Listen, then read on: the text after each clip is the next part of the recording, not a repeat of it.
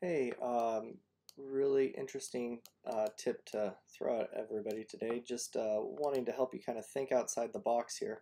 I have a project that called for a train track running next to the site, and I thought instead of trying to model that with a whole bunch of different elements, I would just throw it together really quickly with a couple of railing elements.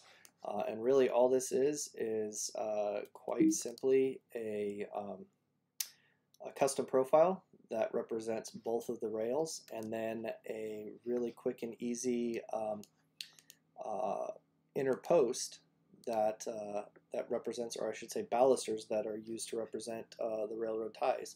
So this is really just set to offset in 2'6", 5-foot wide track, and it's offset to have 2-foot spacing on it, and then that is a 6-foot wide by 10-inch thick beam, basically, that just repeats every 2 feet.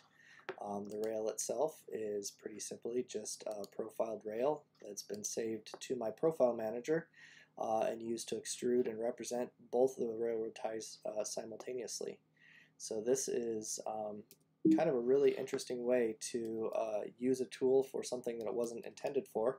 The other cool thing about this is that when I need it to conform to the terrain or slope, this is pretty malleable and allows me to add nodes and bend and twist and adjust and add slope to match the terrain wherever necessary.